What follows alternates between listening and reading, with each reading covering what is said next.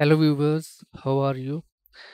I uploaded a video yesterday where I demonstrated how to generate a normal map from any diffuse map using Photoshop.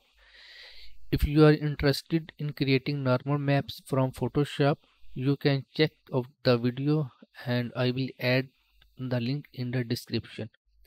However, now I am going to introduce you to another very good tool called Materialize.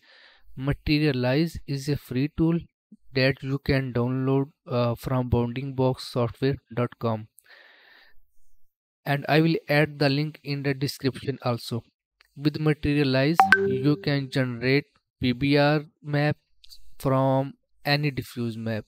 Instead of spending more time, let's move toward Materialize. This is the website, and you can download by clicking downloads. And unfortunately, this tool is only for Windows yet.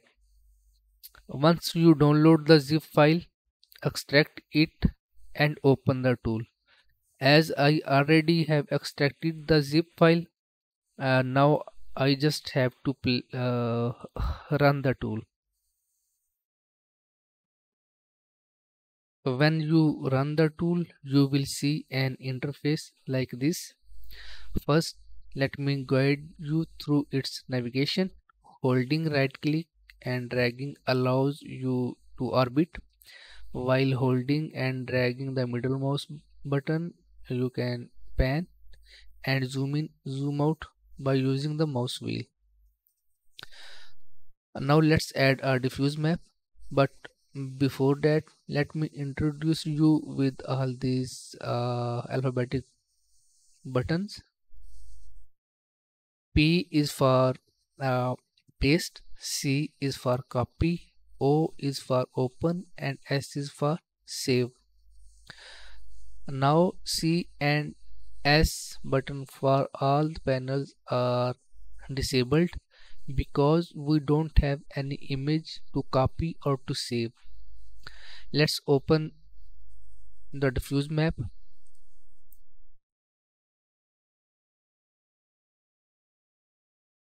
So this is our diffuse map from which we will generate all other maps, and you can see now C and S are enabled for this panel because we have an map on this. And now you can copy this map and you can paste here. To generate the height map, first of all we will generate height map because you can see under the normal map the create button is disabled. It means we cannot generate normal map directly. So first we will have to generate height map. To generate height map, we will click on create, and it will this will enable setting for height map, height reveal slider. This slider will control the visibility of height map on the subject, and you can see all the changes you will do here. We can see the changes here on the object, and after height reveal slider we have frequency weight, and this option have three presets: default, detail, and displace. Detail option might make excessive changes, but we can fix from these sliders.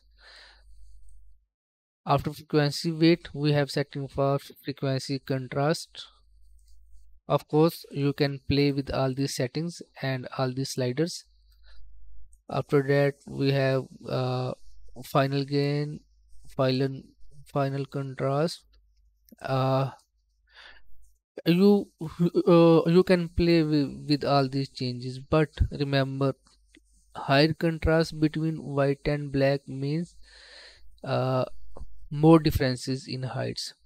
So let me make some changes some required changes in this setting.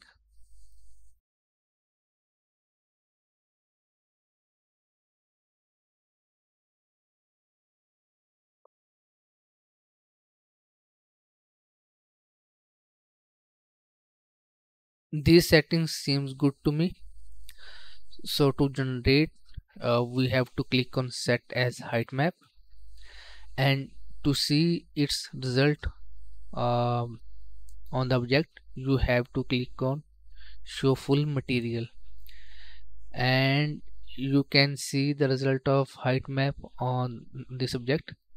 And now we can generate, or we can create normal map.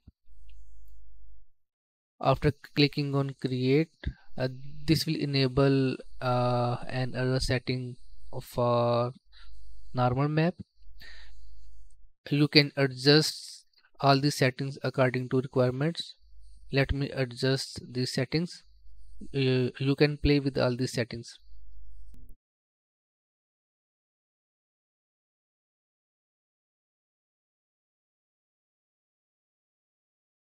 These settings seems good to me, so I will click on set as normal map, and to see its result, or to see final result, I will click on show full material and see the result of normal and height map on this object, and it's amazing. You can see all the details. After that, to create AO map, you have to click on this. Since we don't need any metallic map on the concrete surface, because our texture is concrete, and you can adjust settings for AO map. And after adjusting some required settings, you can click on set as AO map, and to uh, see full result, you can click on show full material, and you can see the result of all the maps on this subject.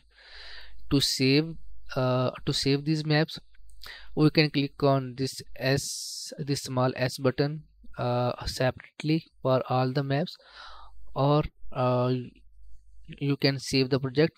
But before saving the project, you have to select the format, the required format you want to export.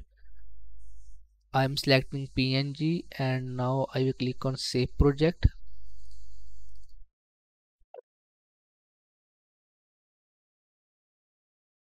Now I have saved the project, and I will go to the location, and now you can see we have exported all the maps we generated. By this way, you can generate any map, any PBR map from a single picture, from a single diffuse map.